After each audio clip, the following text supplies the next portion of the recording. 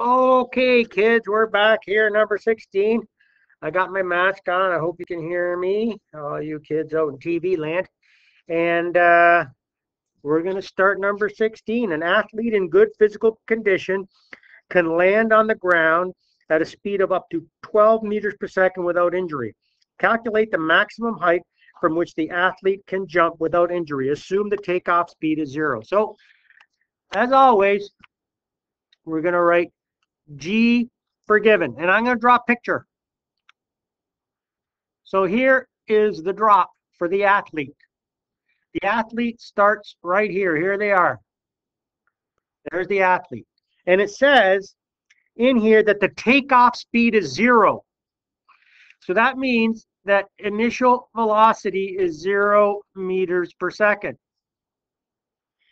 And it says that it can hit the ground without injury, no boo-boos. That the athlete can hit the ground with a speed of 12 meters per second, right? But it's a speed while they're falling downward. So you can combine that all and say velocity final will be negative because it's falling downward, 12 meters per second. Because we're going to, anything that's up will be positive. So logically downward will be negative. So we know the initial velocity.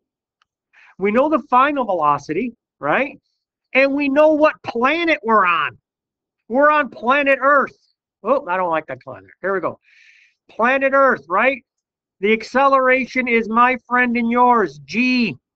What's up, G? Negative 9.8 meters per second squared.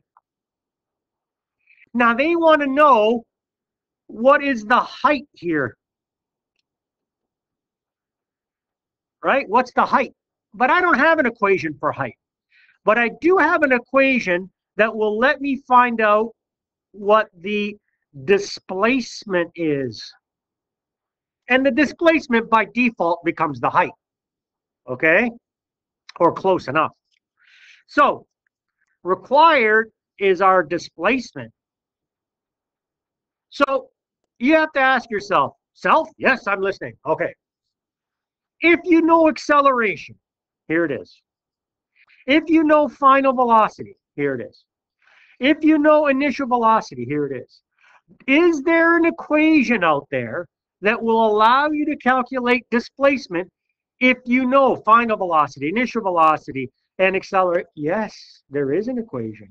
And that, my nice students, is your job. Bye-bye.